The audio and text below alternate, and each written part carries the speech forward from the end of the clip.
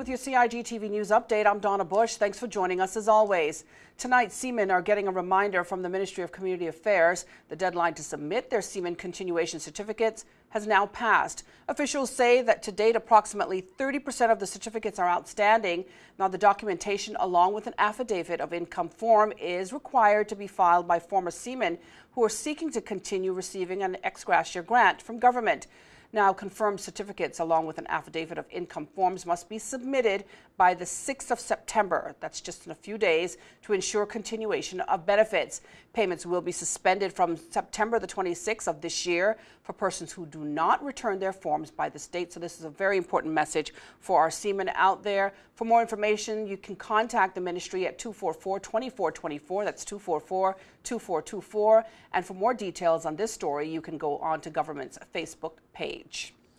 Meantime, Premier the Honorable Alden McLaughlin continues his tours of various departments under his ministry. The Premier recently stopped by the Sunrise Center in East End, Caribbean Haven and Breakers, Children and Family Services in Boddentown, and the Francis Bodden offices. Again, the visits are being conducted so the Premier can get to know his staff, hear about their purpose, concerns, challenges, and accomplishments. Now, in some sports news, Cayman Islands national record holder and University of Missouri recruit Alex Pascual has won the gold.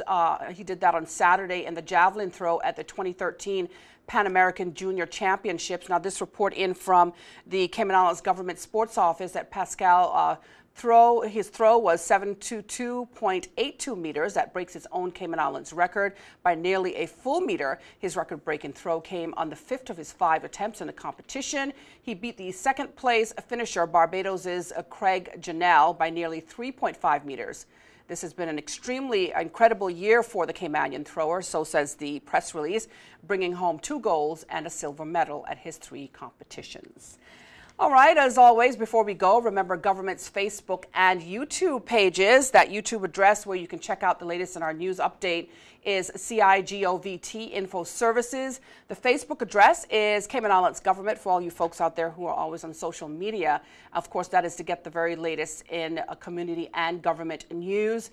Don't forget as well to tune into Radio Cayman's Talk Today show with Sterling Dwayne Ebanks. He will be talking to some important people in the community as always and bringing you the very latest in information as well. And don't forget their open line over on Radio Cayman on the Talk Today show that again starts at 12:15 daily. You can call that line with your comments and questions. And that ends our news update for today. I'm Donna Bush as always. Thanks for watching CIG TV and bye-bye for now.